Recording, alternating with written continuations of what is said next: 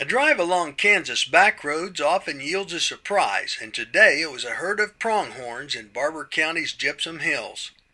Pronghorns, once common throughout the western three-quarters of Kansas, disappeared with settlement.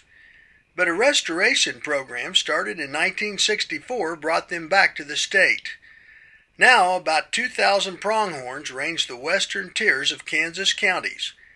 Designated hunting units there provide recreation and help manage pronghorn numbers. Following through the early 1990s, pronghorns were also reintroduced into the Gypsum Hills and Flint Hills areas of Kansas.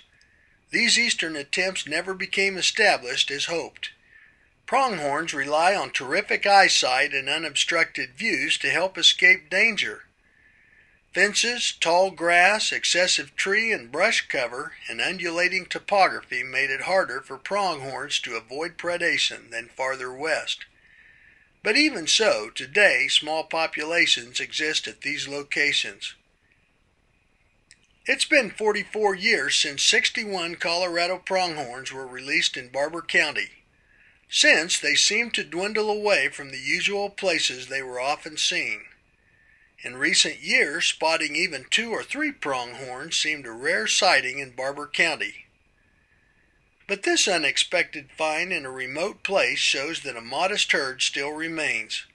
19 animals were present, and according to a local rancher, as many as 35 pronghorns live in this small area. A few other pronghorns are present in the county as well. That's good news. Kansas restoration success stories include wild turkeys, river otters, and elk.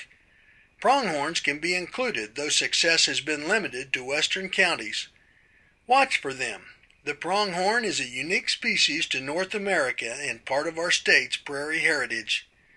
I'm Mike Blair for Kansas Wildlife and Parks.